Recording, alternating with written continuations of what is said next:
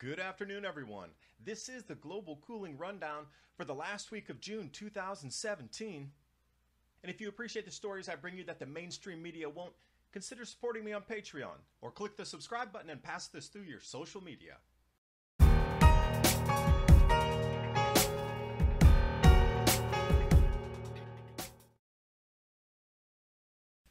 As the jet stream bends, sending heat north, canceling flights.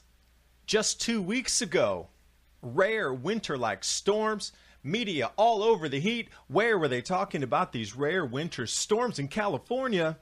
Let's just digress 2 weeks.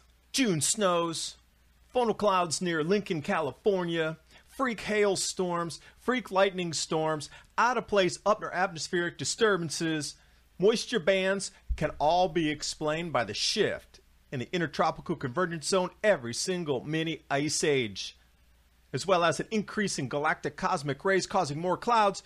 But no, the media doesn't want to talk about that. They only want to talk about a couple canceled flights.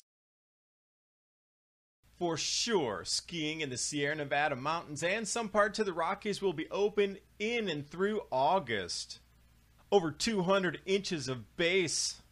Term the endless winter with record snowfall in 2016-17.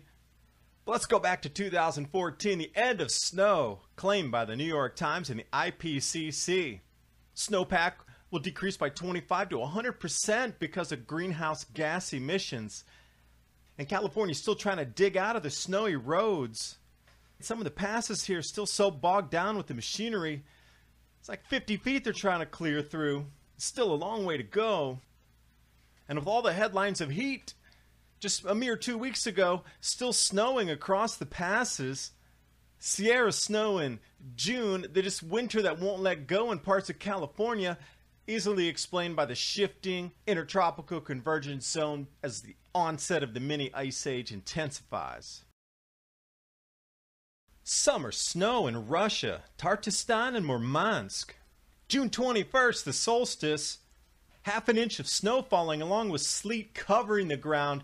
Hazardous road travel several inches in Tatarstan. And that storm lasted for 3 full days. And as was predicted for a sign of the intensification of the mini ice age, summer snow. Here's another instance. See those white circles? Record cold temperatures broken.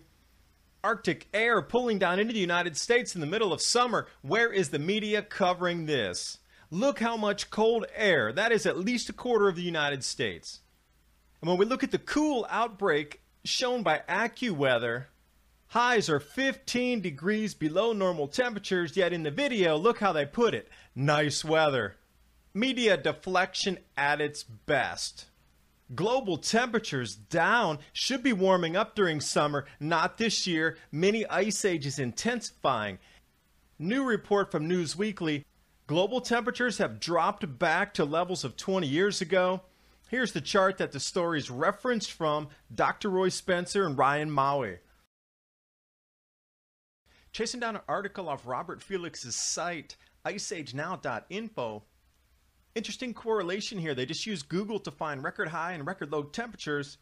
So I took it a couple steps further, verifying that indeed 183 million low temperature records compared to 7.9 million record high temperatures.